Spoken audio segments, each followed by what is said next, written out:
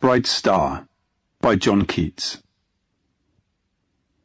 Bright star, would I were steadfast as thou art, not in lone splendour hung aloft the night, and watching with eternal lids apart, like nature's patient, sleepless eremite, the moving waters at their priest-like task of pure ablution round earth's human shores, or gazing on the new soft-fallen mask of snow upon the mountains and the moors. No, yet still steadfast, still unchangeable, pillowed upon my fair love's ripening breast, to feel for ever its soft swell and fall, awake for ever in a sweet unrest, still, still, to hear her tender-taken breath, and so live ever, or else swoon to death. Love's Philosophy by Percy Bysshe Shelley. The fountains mingle with the river, and the rivers with the ocean. The winds of heaven mix forever with a sweet emotion. Nothing in the world is single. All things by a law divine in one spirit meet and mingle. Why not I with thine? See the mountains kiss high heaven, and the waves clasp one another. No sister flower would be forgiven if it disdained its brother. And the sunlight clasps the earth, and the moonbeams kiss the sea. What are all these kissings worth, if thou kiss not me?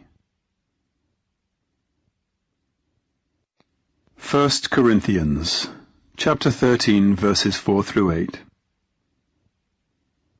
Love is patient. Love is kind. It does not envy. It does not boast. It is not proud. It does not dishonor others. It is not self-seeking. It is not easily angered. It keeps no record of wrongs. Love does not delight in evil, but rejoices with the truth. It always protects, always trusts, always hopes, always perseveres. Love never fails. But where there are prophecies, they will cease. Where there are tongues, they will be stilled. Where there is knowledge, it will pass away. Meeting at Night by Robert Browning.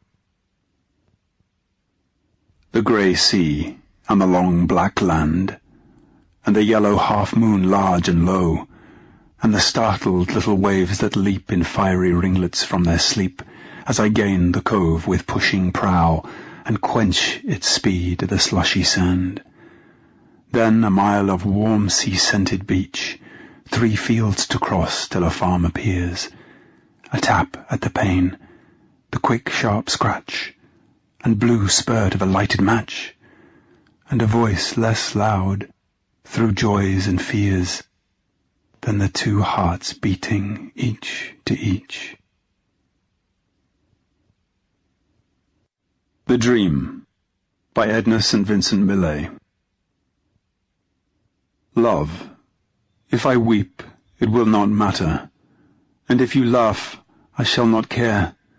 Foolish am I to think about it, but it is good to feel you there. Love, in my sleep, I dreamed of waking. White and awful the moonlight reached over the floor, and somewhere there was a shutter loose. It screeched, swung in the wind, and no wind blowing. I was afraid and turned to you, put out my hand to you for comfort, and you were gone, cold, cold as dew. Under my hand the moonlight lay. Love, if you laugh I shall not care, but if I weep it will not matter. Ah, it is good to feel you there. The Passionate Shepherd to His Love by Christopher Marlowe. Come live with me, and be my love. And we will all the pleasures prove, that valleys, groves, hills and fields, woods or steepy mountain yields. And we will sit upon the rocks, seeing the shepherds feed their flocks, by shallow rivers to whose falls melodious birds sing madrigals.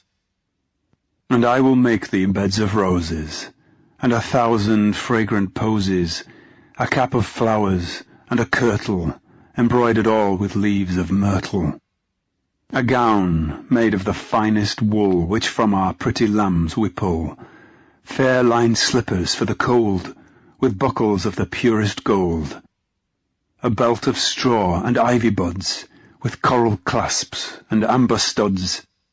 And if these pleasures may thee move, come live with me, and be my love. The shepherd's swains shall dance and sing, for thy delight each May morning. If these delights thy mind may move, then live with me, and be my love.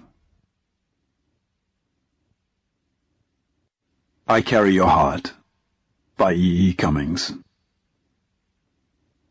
I carry your heart with me. I carry it in my heart. I am never without it. Anywhere I go, you go, my dear. And whatever is done by only me is your doing, my darling.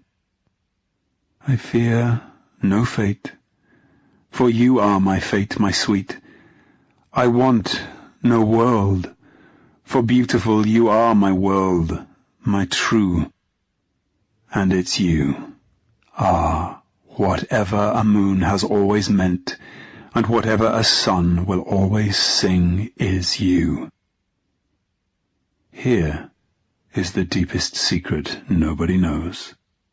Here is the root of the root, and the bud of the bud, and the sky of a tree called life, which grows higher than soul can hope or mind can hide. And this is the wonder that's keeping the stars apart. I carry your heart. I carry it in my heart.